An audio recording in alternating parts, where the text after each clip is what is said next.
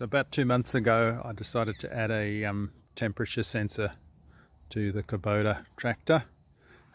Basically these have a thermosiphon system, and they used to have a whistle on the overflow pipe to alert you if it went over temperature, but I was just concerned when I mowed that you couldn't actually monitor what the temperature is, and if you got something blocked in the grill that also wouldn't work very well. So I decided to build a little temperature gauge, which you will be able to see just there.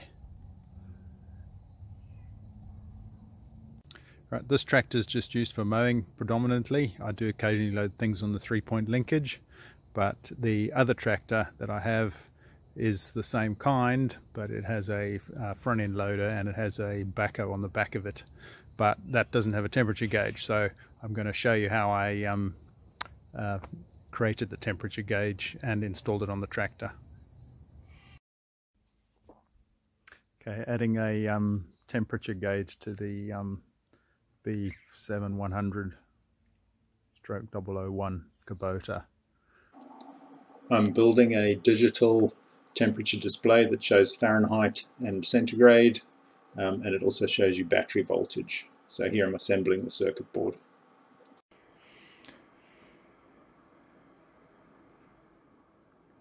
Okay, I designed a housing to suit that circuit board that sits on the tractor, something like that, with the display facing up, and that's it. And then from here I send it to my 3D printer, and we should have some parts that look like that fairly shortly. We can turn that off. That's the back housing, and it has a couple of little bumps, one on each side, that go to on there. Sits in there, so it just clips together. Nice and simple. Right, I've sent the file to the 3D printer, and I've begun printing it.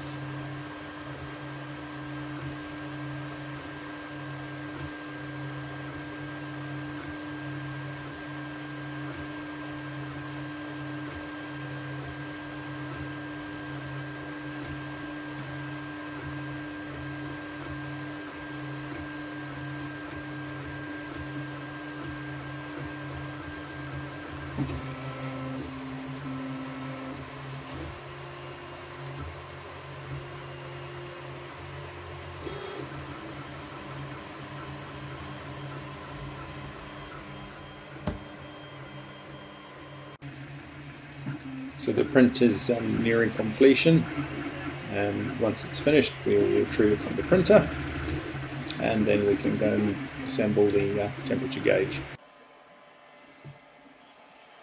So here is the finished item on the printer.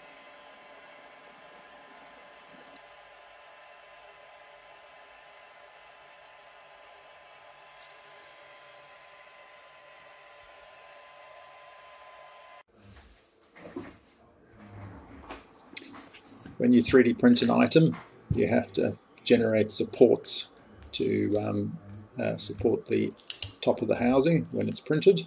These need to be removed before you can use the item.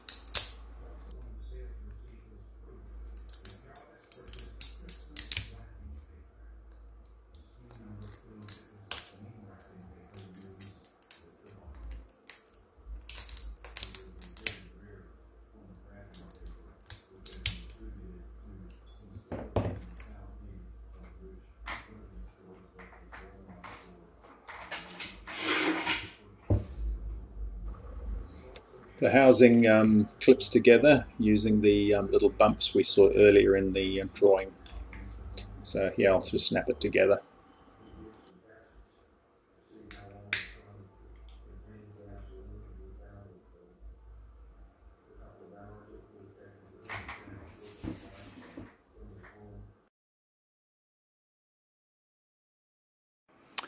Okay, and then I wrote some software which I will program into the machine, and basically there's a couple of things. There's a display routine that displays the stuff, and there's the temperature calibration software where it reads it and converts it into temperature, and then the main routine, which just runs around testing it. So basically, if the temperature is above 50, it'll display the temperature, otherwise it's just going to display the voltage.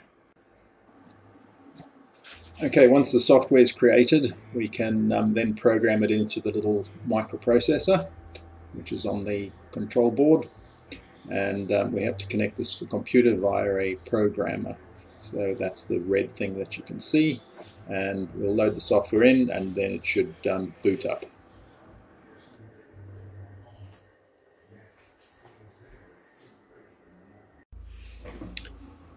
Now we can test the circuit board to make sure that it's going to work. So we'll connect it to a power source, and it should boot up and show some voltage.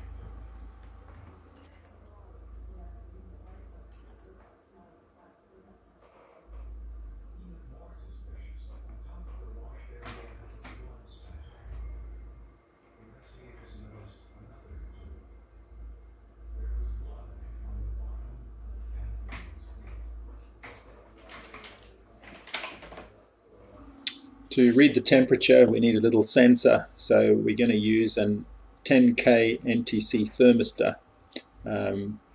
They basically are in an eyelet configuration, and you'll see why I chose that one later on.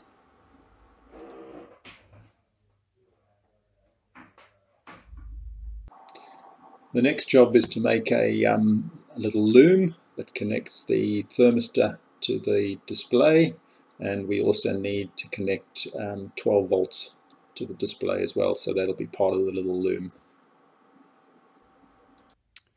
Right, so we have a little grommet over here that we can remove, hopefully.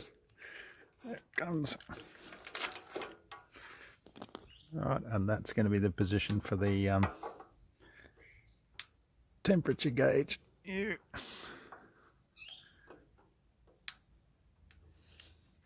Something like that.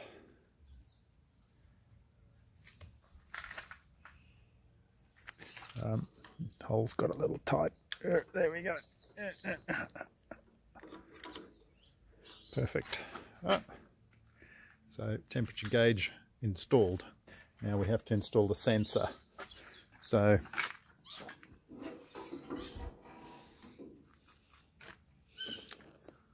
I've made up a little loom, which you saw earlier, with the temperature sensor in the end, which there we can just see that's the temperature sensor. It's a 10K NTC thermistor, which basically means as the temperature changes, the resistance changes in the cable. So, and then that feeds back to the little controller, which then displays it on the dashboard. So the plan is, where the radiator filler neck exits, we will insert that just under the rubber, and that way there's no holes needing to be drilled, or you know, trying to go into the block, because there's nowhere to bolt in a temperature sensor on this tractor. So that will go in there, and then we'll route the cable down around past the starter motor and up to the dash. I'm now installing the loom, so I'll start at the front and work my way towards the back, and connect it to the 12 volts and to the body for ground. So the 12 volts will be ignition switched.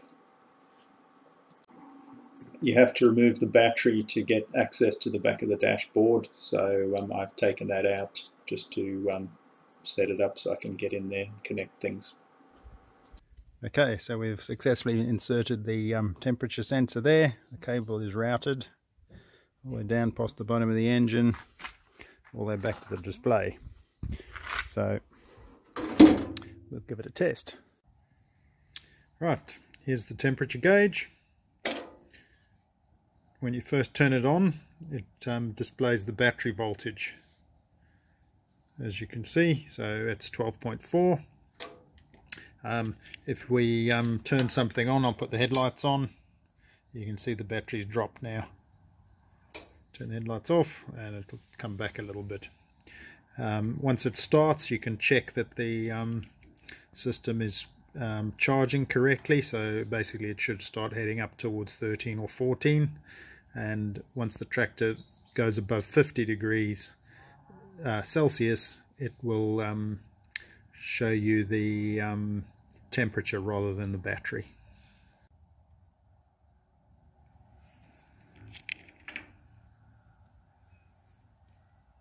So I'm going to start it now so you can see the battery's dropped because I'm glowing the glow plugs, so it's creating a load. Once it's glowed a bit, we'll fire away.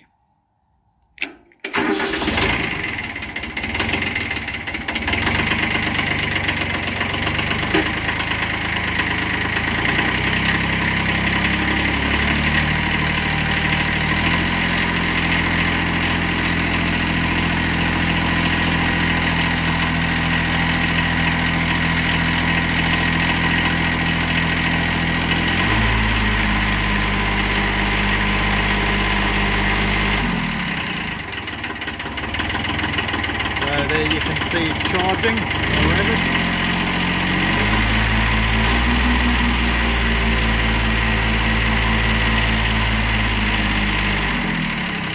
Slowly on its way up. I'll let it warm up now. So she's been running for a little while, and yeah, it's dropped down to 64. If I start it now,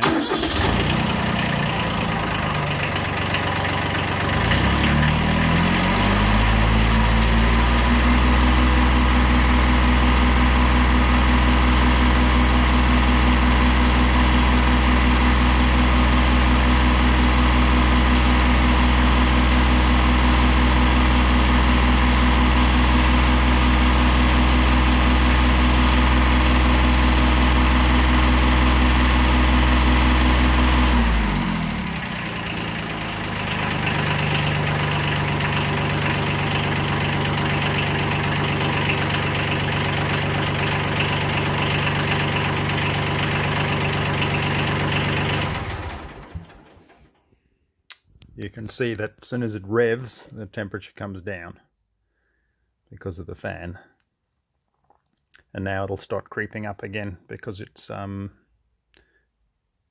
heat soaking and there's no cooling going on. So probably go back to about 60 odd. There we go, 60. The two numbers are, one is Fahrenheit and the other one is centigrade, just in case you're wondering why the display changes all the time. Okay, these tractors don't actually have a water pump. They all had what they call a thermosiphon system, so it's got quite a large radiator hose for such a small engine, and that's because there is no pump, so it just relies on the hot water rising in the pipe from the bottom of the engine to the top of the engine, and basically the fact that the radiator is cooled by the fan cools the water in there, so the cold water gets sucked in the bottom and the hot water through convection rises to the top, and that's how they work. So they tend to cool a little bit better when the RPM's a bit high because the fan's working optimally, because being a tractor it doesn't get much speed up to get flow through the radiator. So it relies on the fan moving at a good speed. But they're quite reliable. The main thing you've got to do is make sure that the radiator is always clean, hasn't got debris in it, obviously full. And the other tip, depending on the climate you live in, is to only run with a minimum amount of antifreeze. So if you're in a cold climate, you might run 50-50 antifreeze. If you're in a climate that doesn't actually freeze, I would go 25%, because that will improve the cooling ratio of the whole system. And yeah, that's about the recommendation. 33 if it just freezes. I wouldn't go less than 33 if you're living in a frozen climate. So that's about it.